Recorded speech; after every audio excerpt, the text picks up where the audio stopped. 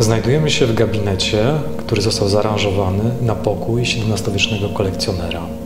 Możemy tu zobaczyć obrazy XVI-XVII-wieczne, muszle i inne przedmioty, które były wtedy kolekcjonowane.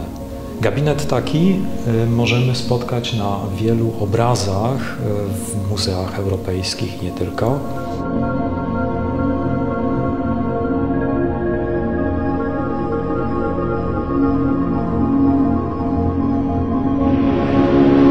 W czasach renesansu i baroku gabinety takie w zależności od strefy językowej nazywano studiolo, Cabinet de Curiosité bądź Kunst- und Wunderkammer.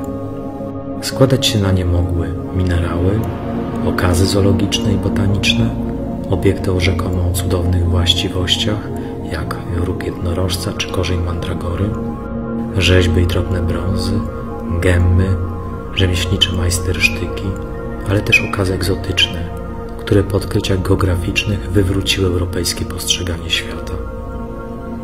Kunstkamera była efektem potrzeby ponownego nazwania i sklasyfikowania materialnych bytów, a szerzej zinwentaryzowania i uporządkowania wiedzy o świecie.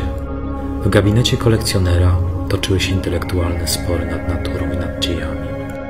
Minerały i skamieliny były punktem wyjścia do dyskusji o pochodzeniu skorupy ziemskiej, przyrządy optyczne i lunety odnosiły się do rozważań o kosmosie, antyczne rzeźby, gemmy i monety świadczyły o historii. Kunstkamera stanowiła świadectwo geniuszu człowieka rywalizującego z naturą, a wręcz z samym Bogiem w dziele stworzenia. Studia nad historią, związane z kształtowaniem się nowego stosunku do przeszłości antycznej oraz reformacyjne spory teologiczne doprowadziły do desakralizacji rzeźby i malarstwa, zniesienia ich konotacji religijnych, a przez to do wytworzenia się nowego miejsca dla sztuki. Ten przełom obrazuje XVII-wieczne malarstwo flamandzkie w typie Cabinet d'Amateur, będące często obrazem w obrazie. Z mikrokosmosu kunstkamery wyłoniła się kolekcja artystyczna, która swoje wielkie lata przeżywała w XIX stuleciu. Wtedy na nowo odkryto wczesne malarstwo włoskie, przywrócono rangę mistrzom florenckim i weneckim. Narodziły się wielkie muzea.